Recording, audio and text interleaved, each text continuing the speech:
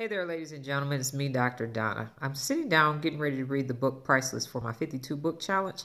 This is what I found inside of the book. It is the receipt for the book, and the book is old because you guys know I go to the library to get my books. So this book was purchased, and wait for it, 2003. So the receipt was placed on page 15, and the person that bought the book so many years ago never even read it. They didn't even crack the spine, and wait for it. They bought it in California, and now the book is in a library in Las Vegas. So what's my point, ladies and gentlemen? How many books have you bought and haven't read? You hear it all the time. I've said it before. Everybody's always talking about they're a bestseller. But is your book a best reader?